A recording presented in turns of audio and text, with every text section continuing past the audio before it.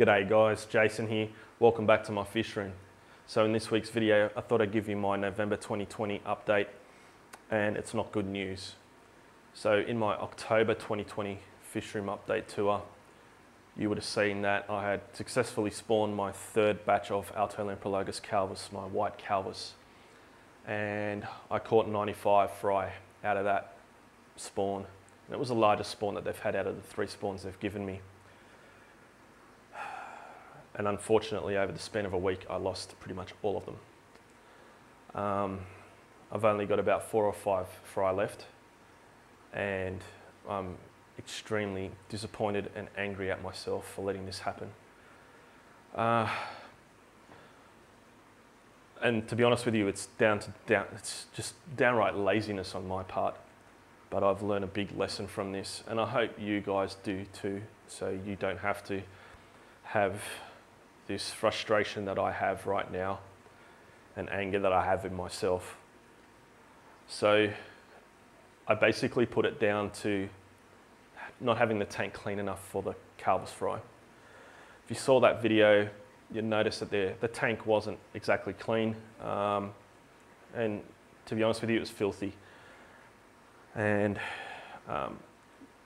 there was a lot of mulm, or it's almost pretty much feces, I suppose you could say, on the bottom of the tank. If I'm going to be quite honest with you, there was feces on the bottom of the tank, and I hadn't cleaned it out from the last lot of fish I had in there.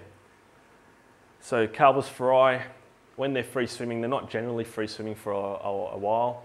They'll just hop off the bottom of the tank and get their food. When they're eating, they'll swim into the water column, eat, and then they'll go down to the bottom of the tank and they'll basically sit.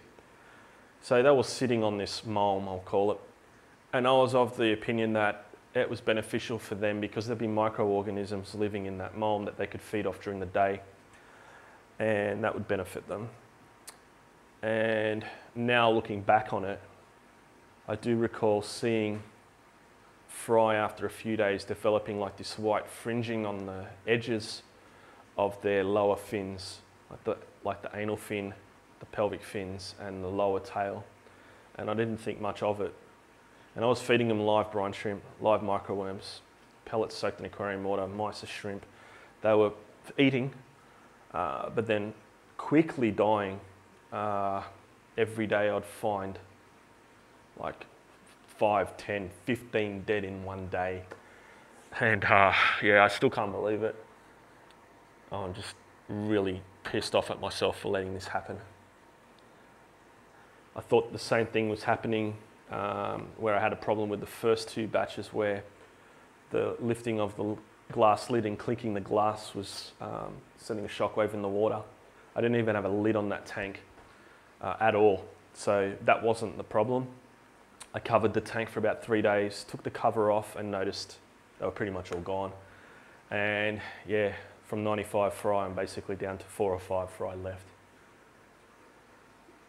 Seriously, it's probably been a week, maybe 2 weeks now since I got down to that many fry left, and not a day goes by where I don't think of it. Like I'm always constantly thinking of it.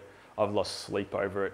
Really, really annoyed at myself, really angry at myself for not having that tank clean. Lesson learnt here is keep the bottom of the tank clean for these guys. Next time it happens, obviously I'm going to have the tank spotless. I'm also going to put a sand bed in that tank, clean, fresh sand for them to sit on, so they're not sitting on the bottom of the glass, and they'll be protected. And yeah, I just don't know what else to tell you guys. Really disappointed in myself, and I apologise if I've let any of you down, but I want to be honest with you guys. This is what it is like running a fish room. It's not always a success. There are failures, and I'll always want to be honest with you guys and show you my failures. So hopefully you can learn from my mistakes, and obviously I'm going to learn from those mistakes myself. So I went on a negative note.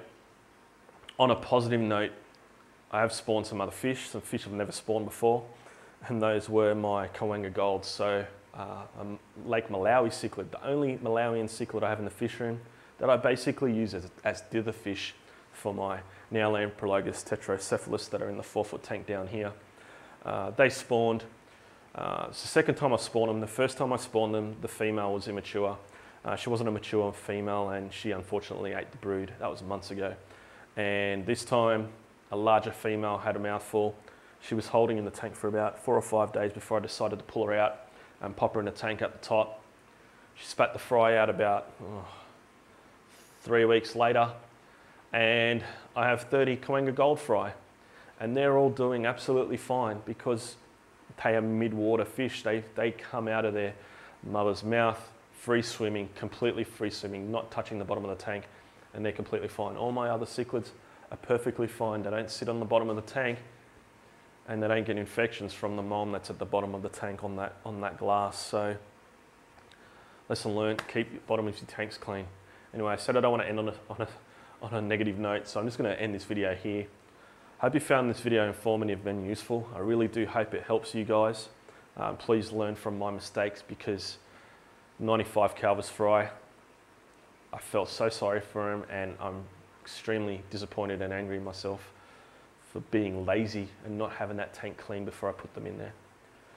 Anyway, again, hope you found the video informative. Please hit the like button. Please consider subscribing so you can follow me on my journey. And yeah, I'll wrap this video up now, guys. Thanks heaps for watching, and I'll catch you in the next one. Bye.